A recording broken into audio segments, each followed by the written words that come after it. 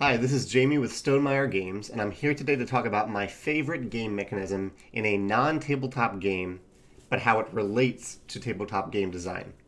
That game is Fantasy Baseball. Fantasy Baseball is an activity that I participated in for about a dozen years now. I'm not even a huge baseball fan, but I love Fantasy Baseball. And the reason that I love it. There are a lot of different reasons I love it. I like getting together with friends to talk about baseball. I like the trades, the engagement, the interaction, and all that. But the best part of the season is always the draft. At the beginning of the season, I get together with anyone who's in St. Louis, and everyone else is just on their computers around the country and around the world. And we each pick players one by one until we form a 21-person, 21-player roster. And we start out the season with that roster. I love the draft. Out of the 5 or 6 months of the season, this 3-hour period is the best part of the game itself, because you get to start over with a blank slate. You can do whatever you want.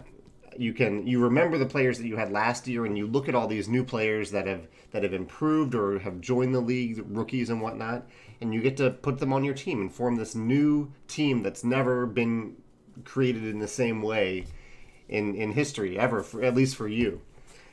This part is so much fun, and we can connect this to pretty much any board game where you start the board game with something completely different from the previous board game. You start with a blank slate, and you can do whatever you want with it, and that's great.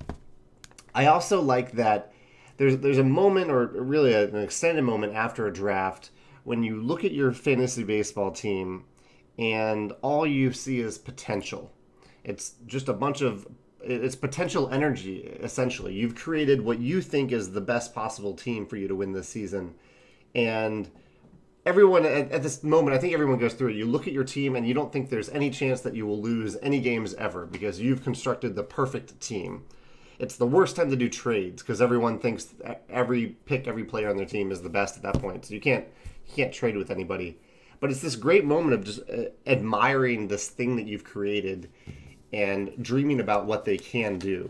And I think games can simulate this as well by having you create something at the beginning of the game that you can only see the potential of. Then, of course, you have to play it and see that that potential doesn't ever match what you dreamed it would be. But those moments of potential feel really good. There's also an element in the draft of pushing your luck. You might have a player that you really want and you think that he's going to be drafted in the 10th round. But then the 8th round comes around, he's still available, and you have to make the choice. Do I grab him now? Do I take him early? Or do I not? You're gauging how other people in the league, other managers, will value the same players that you under or overvalue. And so if you have to decide how early do I take them, you're pushing your luck as to whether or not you're going to get the players you want.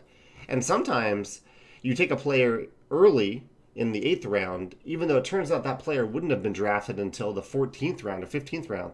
And then you haven't wasted a pick. You have a player that you like, but you could have taken a much better player at that spot. This is a great mechanism for any game. It happens in worker placement games a lot, where you're deciding, okay, does anyone else need to take that spot on the board, or am I going to get to it first? Or can I just wait and take something else that's pretty good, not really that useful to me, but it's pretty good, it might be helpful, more valuable to other players, because they're not going to take this other spot that I really want. Now, with a strict comparison to fantasy baseball, I was thinking about games that kind of offer the full experience, especially when it comes to the draft, my favorite mechanism of fantasy baseball.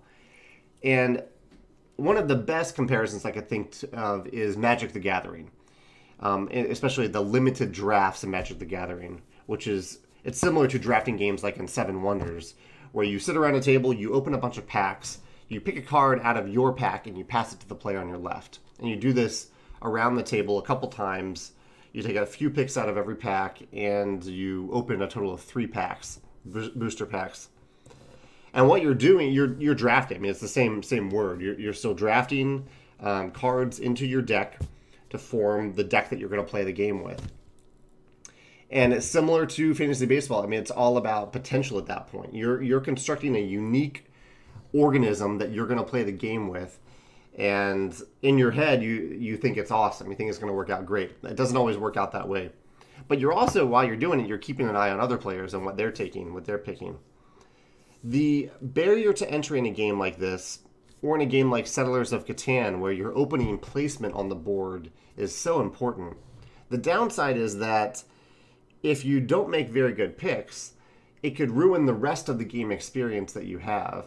And that's the same in a fantasy baseball draft. If you don't pick the right players, you can kind of fix it later. It's actually more forgiving than a Magic draft or Settlers of Catan, because you can always pick up more players off the free agent market or trade for new players.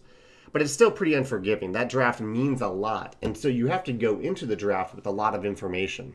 You have to research the players in fantasy baseball. In Magic, you have to know how to play Magic. You have to be familiar with the cards. In Settlers, you have to know some strategy. And so having games like this, in Agricola, where you're picking, you're drafting, what are the two cards you draft at the beginning of Agricola? Your workers and occupations, I think, and buildings, something like that. That selection means so much that it's not welcoming to new players at all. And if you have a table of experienced players, it's not as welcome to inexperienced players. It's tough when you have to start out a game with a decision when you don't know how to play the game. So that's another comparison to fantasy baseball. It would not be all that fun to draft in fantasy baseball if you didn't know the value of the players. Now, there is one way to get around that, and Magic actually does this pretty well.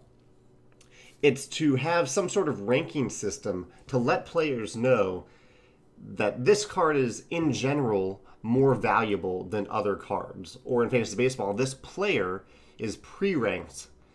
So you know that it's, in general, more valuable than other players.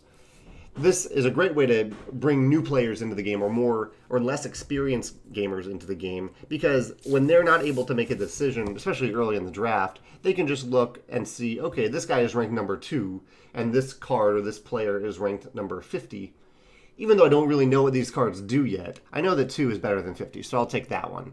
And so even throughout the draft, there's a learning process, a learning curve of the longer the draft goes on, the less a new player will have to base their picks off of that ranking, and the more they can start to make small strategic decisions. So I think the idea of having some sort of ranking system on cards in a game where you have a lot of decisions made up front can go a long way.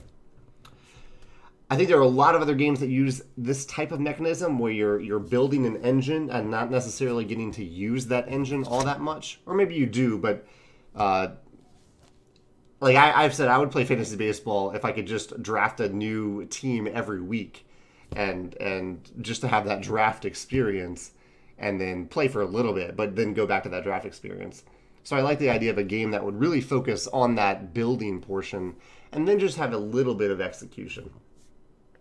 So if you have any other game suggestions that do this, or game ideas that could encapsulate this experience, I'd love to hear about them in the comments. Thanks.